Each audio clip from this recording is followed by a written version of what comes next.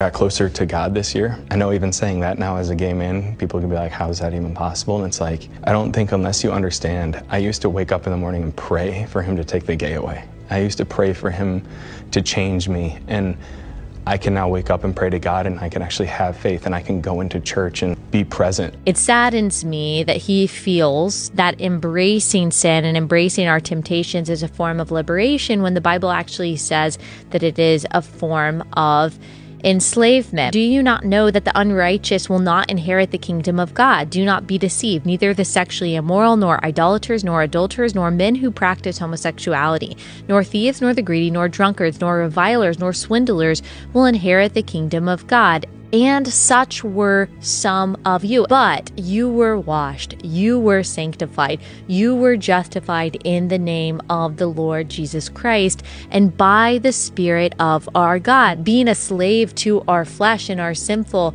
sexual desires, that is part of the old self. But now we are new creations because of being made alive in Christ by grace through faith, as Ephesians 2 says, that we can reject our former way of life. Does that mean that we'll never sin again? No, of course it doesn't mean those things, but it means that we are not walking in the way of our flesh. But the grace and the love of Christ motivates us to walk in a way that is holy.